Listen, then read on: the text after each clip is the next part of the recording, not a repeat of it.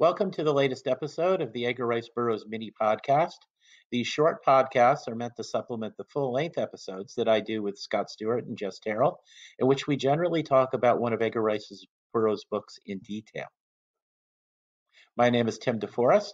I'm the author of several books about what I call pre-digital pop culture, things like the pulp magazines that Burroughs was published in, old-time radio, classic comic books, old B-movies, and so on.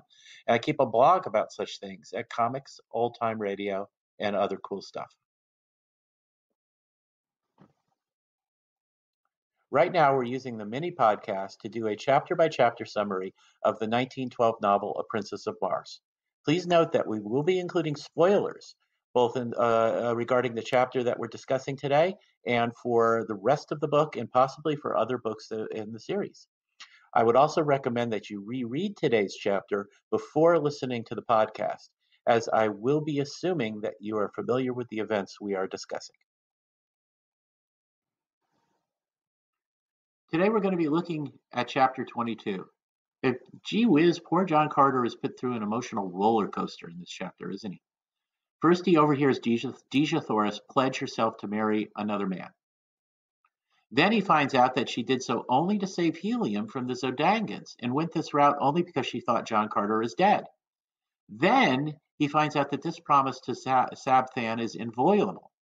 Then he finds out that he can't kill Sabthan himself to get her out of this promise, because that would disqualify him as a marriage prospect. All of this is part of the customs and culture of Barsoom, and Dejah states that Barsoomians are ruled by custom. And perhaps they have to be. Even the savage green Martians have strict customs and codes of honor. In such a warlike culture, it can be argued that only rigid adherence to customs allows them to maintain a civilization at any level at all. Otherwise, the world would collapse into chaos and anarchy. Now, Dejah Thoris explains all this and also admits to realizing that John Carter had offended her in an earlier chapter only because he didn't know Martian customs. So, other than the fact that she's now engaged to another man, John and Dejah have finally admitted their feelings for one another and clearly understand each other. It's all very romantic, I suppose, although I have to object to one thing Dejah says, quote, "The promise would have been yours long months ago, and you could have claimed me before all others. It might have meant the fall of helium, but what I would have given my empire for my Tharkian chief," unquote. Now, for heaven's sakes, Dejah, it's not all about you. You don't get to let your entire nation get destroyed because you have the hots for a random Earth guy.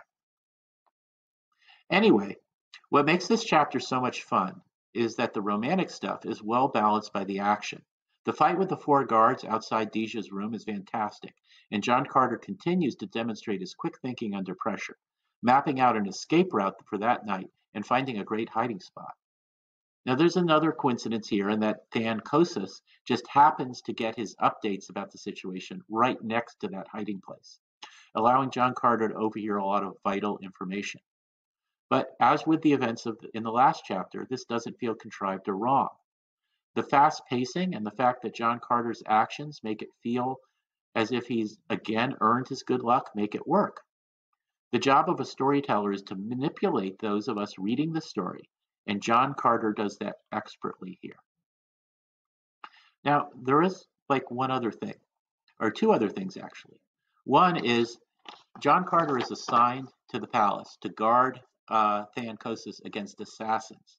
And Burroughs never really fully explains where professional assassins fit into the code of honor that rule over all Martians. He doesn't really explain how assassination works. The implication is they work just the same way other assassins do on Earth, is that they would stab Thankosis in the back or in his sleep or put poison in his cup or shoot him with a sniper rifle. He needs bodyguards to prevent this from happening. But does that mean that assassins are outside that code of honor, that they are a despicable social order? Or, as is sometimes implied in the Martian novels, are they considered a legitimate, being an assassin considered a legitimate profession on Mars? And if so, once again, how does that fit into the code of honor that obligates you to defend yourself only with the sort of weapon you're attacked with? that seems to frown on sneak attacks and knives in the dark. It's just something that never is fully explained to us. I don't consider it a flaw in Burroughs' world building. It's just some information we're never quite given. But it would be interesting to see the total Martian code of honor, including how it applies to assassination, spelled out somewhere. And finally, the last thing is I like the idea of the royal psychologist who performs what I want to term forensic telepathy on the dead guards, reading their memories just before they died. That is just plain cool. That's it for now. Once again, my name is Tim DeForest. Please visit my blog at Comics Old Time Radio and other cool stuff. You'll also be able to find links to my Amazon.com author page there. Thank you for listening. We'll be back with another mini podcast soon. And keep an ear out also for our full-length episodes.